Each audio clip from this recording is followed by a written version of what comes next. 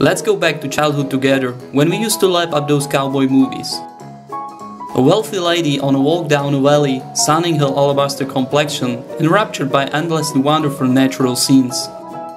But not everything is as idyllic as it seems, and out of nowhere comes a grubby, greasy bandito. Hidden behind the rocks he lurks, waiting for his prey. As soon as he sees his victim, he draws his handguns and leaves his den. He demands all her valuables on pain of death. Well, what is a lady to do? She would rather lose her money than her life. The lady gives up her purse and, sobbing loudly, makes her escape down the picturesque valley. The bandito gets his loot and seems satisfied. But we are out in the Wild West, so how can the bandito be sure it's real gold and not just some worthless substitute? Testing its hardness with his rotten teeth may not be the ideal solution. Dear bandito, give us some of your loot and we will look at it using our reactor.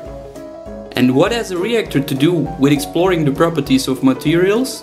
The answer is quite simple: neutron activation analysis. This method allows us to examine materials in both qualitative and quantitative terms. And to say it in plain language, we can find out what there is and how much of it there is. Activation analysis has several advantages. The first of these is being able to explore virtually any material we find around us, from asteroid fragments to human brain tissue. Another great feature is that the method is non-destructive. The material being analyzed is left undamaged and can be reused. For the experiment to go well, we do of course need qualified experts and specialized equipment. The cornerstone of the method is irradiating the samples and reference materials in a nuclear reactor, into which the samples are introduced using a custom-made high-tech grip.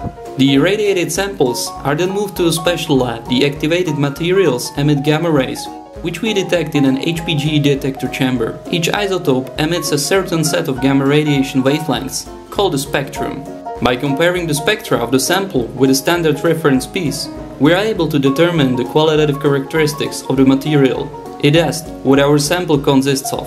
To determine the quantitative characteristics, i.e., how much there is, we need only compare measured sample values with reference pieces of known mass, and by means of a simple trinomial and a couple of corrective factors, we can very precisely give the mass of the respective substances. And that is all. The samples, together with the results of the analysis, can be returned to the proud owner with our best wishes for the days ahead.